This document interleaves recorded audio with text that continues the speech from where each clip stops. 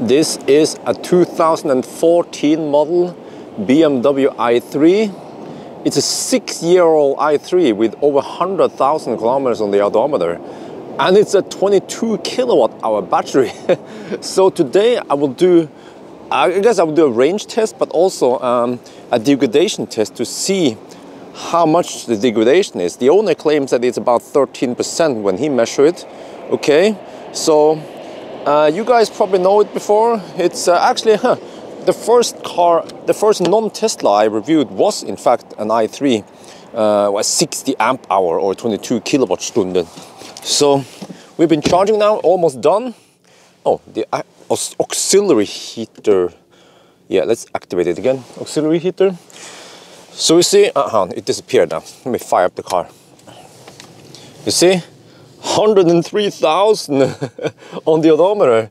So yes, we will just charge 100%, and then we drive at 90 kilometers per hour, and then I measure the capacity afterwards. And I will also do a charging test at the Ionity here. It's pretty nice because you can see the charging speed and everything. I want to see if the charging speed has gone down as the car ages or not. And the car has been fast charging about once per week. Oh, we are finally done. It took 94 minutes. Yeah, that's 1 hour and 34 minutes. So you know what? When the car was fresh, I remember that there was a top buffer. But now it took forever. It was slowly charging towards the end. It was sitting at 99% for the longest time. So I suspect that some degradation has been eating up the top buffer. So it's acting more or less like a Tesla now, which allows you to charge 100%. But okay, let's do the range and capacity test then. Alright, we're finally on the move now, and we have to cruise at 93 kilometers per hour to match the 90. But first we will check the weight of the car. Okay, English and Thai.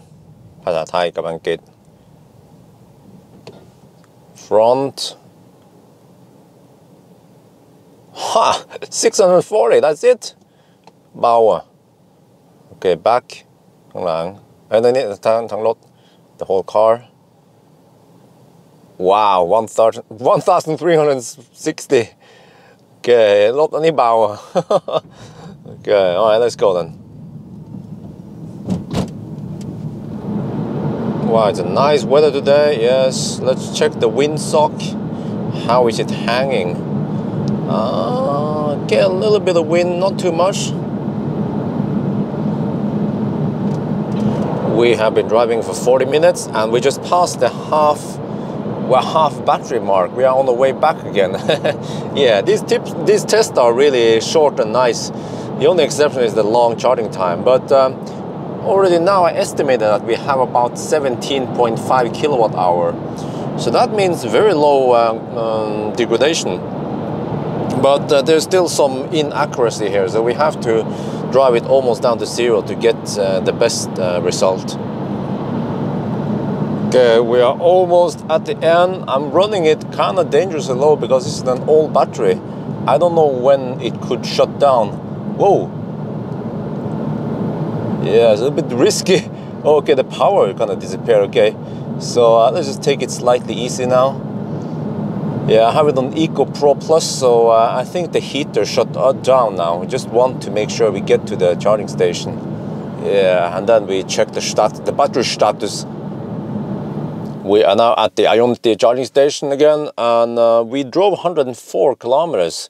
Consumption was actually pretty low. You know what? It was exactly the same as the Model 3 long range rear wheel drive. But you know, this car has heat pump. And the Tesla didn't have heat pump. So you see, the Tesla is more efficient in summer, but in winter, cars with heat pump will beat them, at least around here, around 5 degrees Celsius. But anyway, the stats, yes, you want to know. Okay, so I worked out that this car has 16.8 kilowatt hours available energy. We ended with 5.5%. 16.8 kilowatt hours. When the car was new, it has 18.8, so it lost 2 kilowatt hours after 100,000 kilometers, or the degradation was 10%. That's actually pretty good. 10%. Okay, you might be thinking, oh, but you know, Tesla, they have only 5% degradation after 100,000. Well, Teslas, they have way bigger battery. Think about it. This is only 22 kWh, and you have 10% degradation. Okay, some of that degradation might be in the top buffer. I suspect it's like that. My gut feeling says that maybe half kWh was in the top buffer. But okay, still, this is the available energy that you can spend. So I say it's pretty good. 10% degradation in a car like this 6-year-old car is pretty good. And this also crushes some of the myths that EVs, they after 5 years or whatever, you know, then the battery is shit. No, this car can probably run for at least another 6 years or 10 years. Then the battery might be down to, let's say, 80%, because most of the degradation happens in the beginning. So this car, let's say it will at least run for 15 years before you consider replacing it, because the battery is shit. So yeah, good shit, man. But okay, we're not done yet. Let's do a high-speed test. Yes, because you guys will be crying, oh, wow, why did you drive so slow? Why did you drive at 90 kilometers per hour? That's one of the test procedures. Next one is to drive at 120 kilometers per hour. I will break the speed limit just because of you guys. Yes. By the way, before we start, I want to check we can check the service menu. So I charge the car up now. Let's fire it up. So what you have to do to enter the service menu, you have to start the car so it's in the ready state. Well, I'm zooming in here a little bit so you see better. Oh, oops, let me adjust here. Okay, and then you use the button for resetting trip. You have to hold it down for 10 seconds, roughly. Hold on. There, okay, and then you have to know the win. The last 5 digits of the win, you take those and add them together. I already checked this, it's 14. So then you go to unlock here and then hold it for 10 seconds again. Okay, and then enter 14. No, shit, went too far. No! Okay, how do we loop this? I think it goes to 99, right? No, actually, no, it's okay. Let's pay attention now.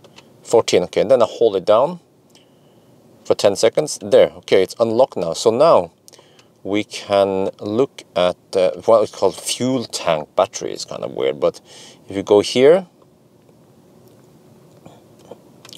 tank left, it doesn't matter. What you want to see is there. So you see, this one claims 16.3 kilowatt hours, but I measured 16.8. So actually, what people have been saying is that you can't really trust this number. So in this case, when I did the measurement, it was actually a better case than what the car claims. So I think I also heard that the car has been programmed to kind of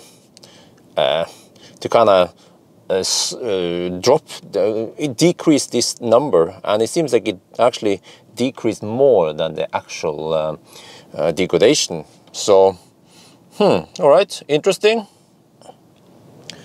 Okay, we're back after the run, and okay, if I look at the trip meter, it was 42.4 kilometers we drove, and consumption was 215 as expected. It's actually similar to Model 3. Okay, but anyway, and I came back with 18%. That started with 75, so I spent 57%. And if you do the math now, we will get only 16 kilowatt hour out of the battery, not 16.8. So you see, there is more heat loss when you drive at higher speed. So actually, for the next time I do these high-speed runs in any other car, I should try to check the state of charge, because yeah, you have to assume that there's higher heat loss at higher speed, basically.